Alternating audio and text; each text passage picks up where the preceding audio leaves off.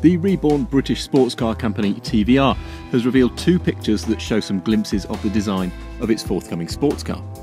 Those pictures are augmented here by Autocar's own rendering, and what they show is that in proportion future TVRs will pick up from where old TVRs left off. There's a long bonnet to accommodate a front-mounted V8 engine with a two-seater cab behind and rear-wheel drive. They are the best look we've yet had at the new car, and they are a better view than visitors to the London Motor Show will receive. TVR is exhibiting at this week's show, but its clay model, showing the size and proportions of the car, will curiously remain undercover. Alongside it, though, will be a TVR Griffith 400 from the 1960s, prompting some speculation that TVR will revive the Griffith name when the car eventually is unveiled properly prior to going on sale in 2017.